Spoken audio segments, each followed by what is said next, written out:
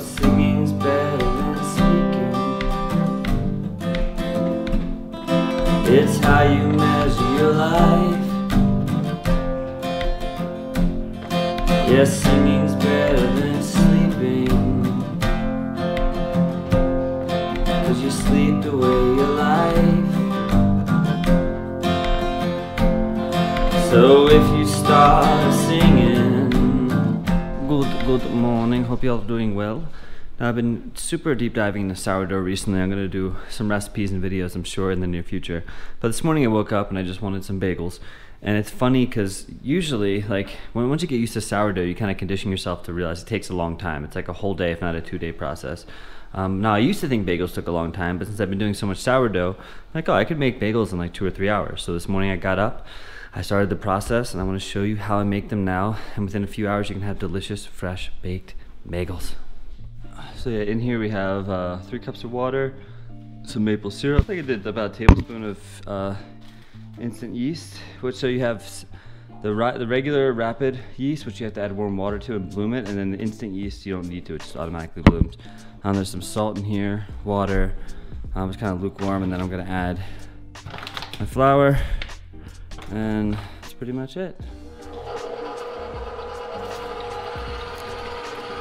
Mix that around first, incorporate that. And now we'll switch to the dough hook. Do you want to do the flour adding? Sure. Heck yeah. And some people, I watched one of my brother's videos, he was saying about a 55% hydration rate. But I'm not gonna measure, we're just gonna do this kind of by eye. Yeah. Okay, I'm gonna pull this up, and what we'll do is we'll start slowly mixing it together. And I like to do it by look, so I'm kind of looking for, like, you can see there's obviously not that much flour now, it's pretty watery. As we add more flour, it will just keep coming together. And you can proof them overnight, but I want bagels now. I want my bagels now. Basically, whenever it's wet, I'll add flour, and then when it starts to get dry, I wait. And usually it still needs more flour, but I can kind of see, like, it's starting to come together a little bit. It's a good sign. So, like, we might actually be good as things are pulling away. But we'll see, because there's a lot of moisture maybe in the inside that's gonna start coming out. Yeah, see, now it's starting to get a little more wet again. And you could, of course, do this by hand. It's a very important thing. If you don't have one of these fancy gadgets, you can do it by hand. It'll take longer, but it's also fun.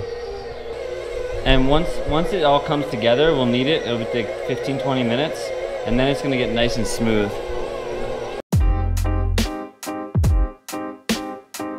Feel it now. It's sticky, but it's not sticking in your hands. See, or at least it might be a tiny bit, but my hands are clean and they're just kind of, yeah. And as we do that, it'll get smoother and smoother.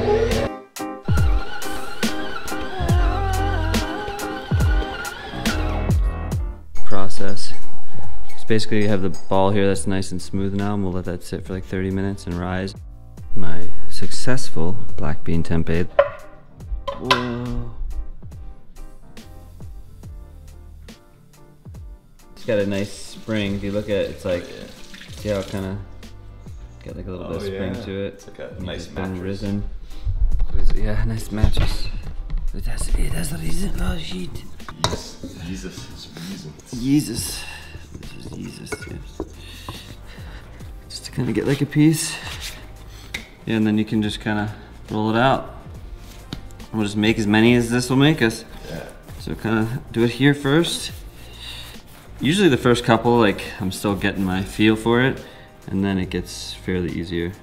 But yeah, I get like a little bagel, roll that piece out like that. We have our little bagel. Yeah, and then you just put them on some parchment paper. Sometimes instead of using the whole hand, I actually just use like 2 fingers too, that can help. If memory serves me. Oh, I love cinnamon, raisin, poppy seed.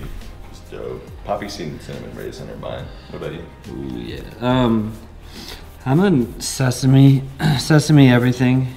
Nice. We don't have any we have everything bagel spice, we don't have poppy seed. That's okay. I like having different sizes too. too. Makes it more fun. Yeah.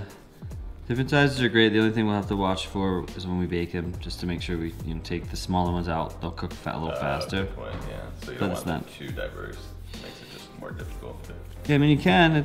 I like having different sizes because you can choose like, what am I in the mood for? Do I want a big ass bagel? Do I want something just chill? Morning, Eric. It's risen. What's going on here, making bagels? Yeah, can't be Easter Sunday without bagels.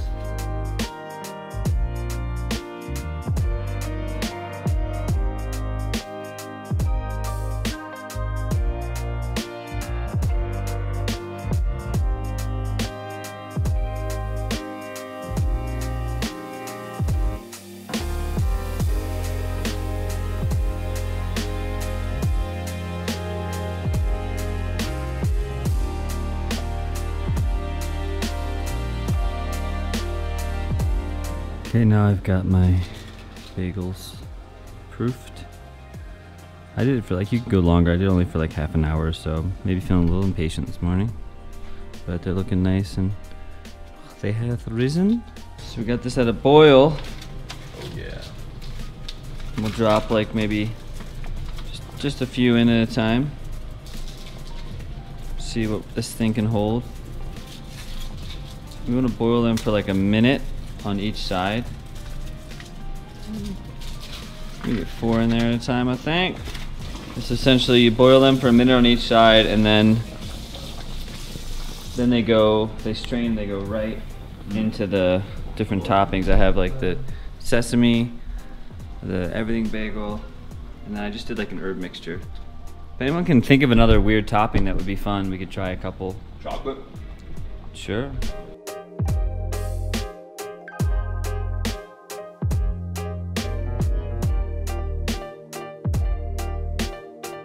So now this goes, take one of these for example, just go right in. Yeah. You want to flip it? Just kind of. Just be careful not to like squeeze it too much, yeah. And then we have a little seasoned bagel. Alright, so we got our seasoned bagels. Dropped them in here. Pour some more lemon.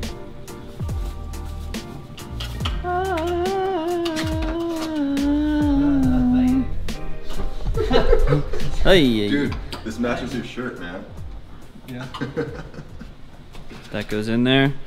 Give it a little turn, sprinkle. Oh, sesames are some good. Yeah, should get a bit of. Whoa, that's a lot of heat.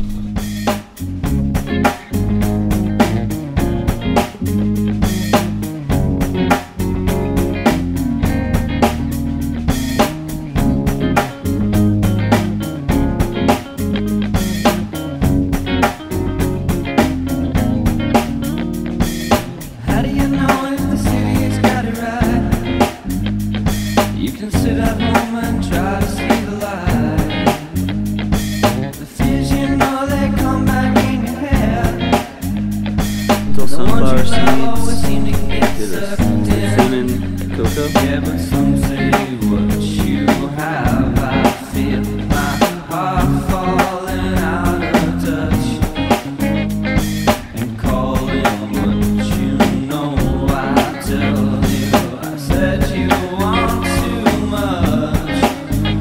Yes, so shine just a little bit, take your time, just a little bit, put your mind, just a little, gonna be alright in a little bit. I so shine.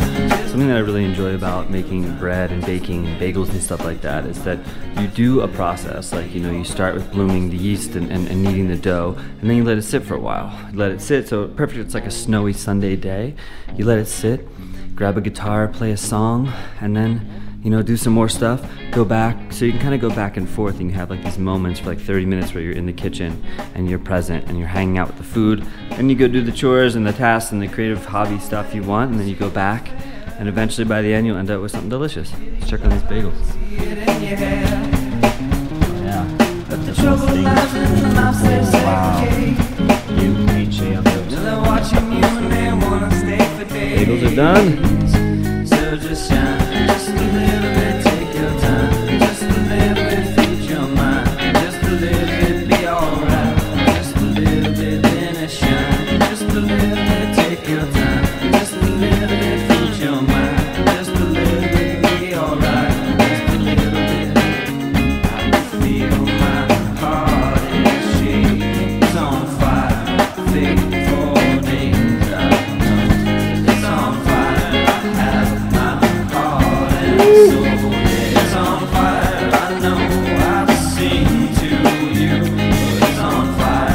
see my lady is there. It's on fire. I want to scratch my head.